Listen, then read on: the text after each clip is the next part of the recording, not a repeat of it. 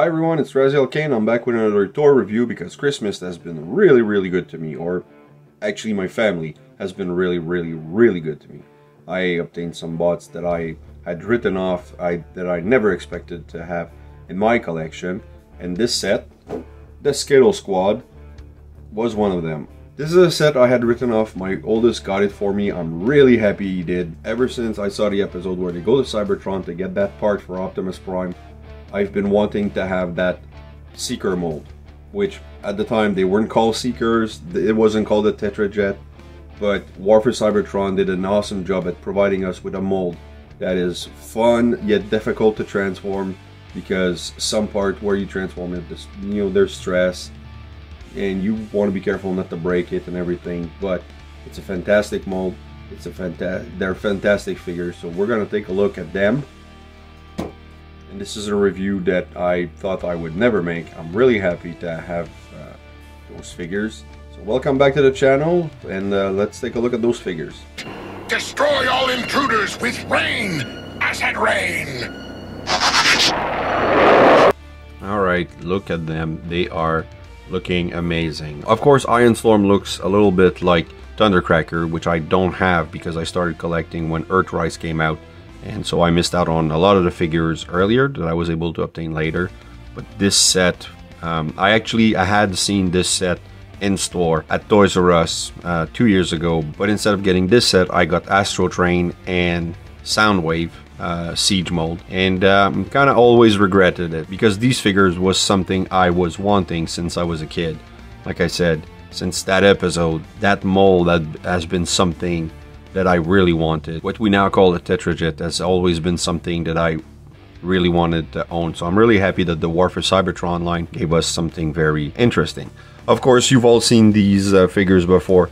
We're going to take a quick look at articulations. Let's pick Acidstorm here. You can remove the accessories, which we've all seen this null array before. Everybody calls them null rays, but originally I think only Starscream had an actual null ray. They all had those guns, but he had, I don't know, a special ammo that could be used to nullify stuff. But now everything that you see on these figures is called a null ray. Great molding, could use some painting. But the figure itself, I like to display them with the wings really upwards. I think it gives them more of a menacing look. Some people prefer to have it downwards like this. Also looks really good. But I like the, I don't know, towering look. Yeah. Articulation, head will rotate 360 with a bit of time and manipulation. The arms, if not for the wings, would actually go perfect 360. You have the elbow. I actually don't really like the elbows on this mold because they never seem to, never seem to have a perfectly straight arm, because this is always pushed a little forward. I don't know, but very good elbow band. Let's see. And the way that it hides when you transform it is also pretty practical. A full 360 at the waist when this is not pegged in. So when you transform, you have to twist it, but it could technically go 360. You have a hip rotation like this, double rotation like this, and then goes backward up to here. Could go further upwards. Really nice kick if you want to kick someone in the face. The leg will rotate. You have a very good knee bend. Let me move this. Yeah, more than 90, which is good. You have a bit of a toe tilt, and well, you can move the heel and the toes because of the transformation. And you have a slight, let me grab this better. You have a slight forward and, oh, a lot of forward but a slight backward action. So overall, great articulations. And I like to, whoop, let's add in his gun again. I like to display them like this, where there's one shooting both missiles and then two guys on each side shooting one.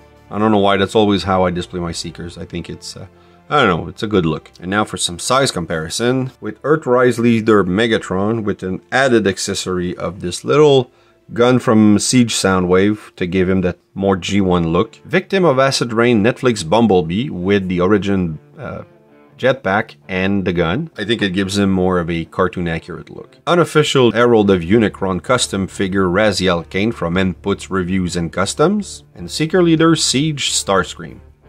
And now let's take a look at transformation. The first thing you want to do is remove these null rays. And then you want to flip it like this. And there you go. Completely transformed all three of them. And they look amazing.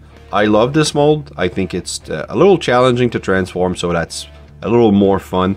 But there's a lot of time where I'm thinking I'm applying maybe a little too much pressure on this part here.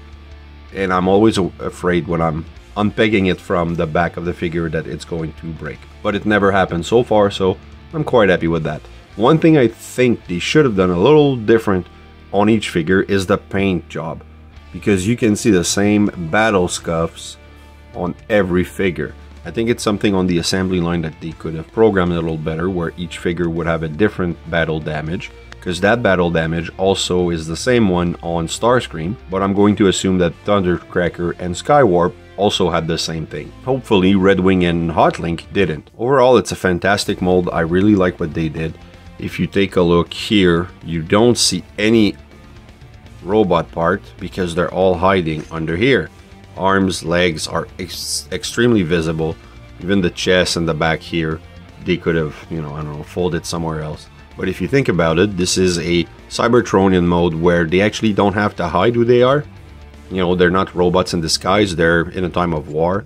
So it kind of makes sense that they wouldn't hide all of their robot parts. I love the looks of those planes. I mean, they're not the exact representation of that one episode, but I think with the technology that we have today, they did a very, very good job. I don't know if any third party did a better job at giving Seekers a triangular alt mode where everything is, you know, a fine point here, fine tip here, here, maybe on the wings, like they did in the show, which was the coolest thing we've had seen since the original pilot, where Skywarp and Thundercracker have that same alt mode. So the only one who never had that mode was actually Starscream, because of the animation error in Fire in the Sky. Let's put in a picture on top so you can see the difference in the animation model and the actual figures. And now we're gonna go with the French word of the day, which is chercheur, which means seekers, which I think it's appropriate. So you can add chercheur to your repertoire, which is also a French word. And now for some size comparison. Here is Novastorm with Siege Prowl, which is one of my favorite molds of the Siege line. I really like the look of that car. Earthrise Trailbreaker, which in my opinion is one of the most accurate molds we have from this line, comparing it to the cartoons. And Fellow Chercheur Skywarp, which I think is one of the better molds of the entire line. Let me retransform them and go for the final thoughts. In the end, having Novastorm, Acidstorm, and Ionstorm in my collection is a plus. I'm extremely happy that my son got them for me. And I think they're one of the most original molds that we've had in the Siege line. This is a perfect throwback for the episode Divide and Conquer, and I think it's a great move on Hasbro's part to have produced this set sold in one package, because it gave us the opportunity to obtain something that we've wanted since our early childhood. So kudos to Hasbro, that's a great marketing technique. So guys, thanks for watching. I've really had some fun playing with these figures. I hope you've enjoyed this video. If you did, please like, subscribe, and hit the bell. Also leave a comment, it's always fun to read. And remember, nothing in life gives you the right to be an asshole. Take care.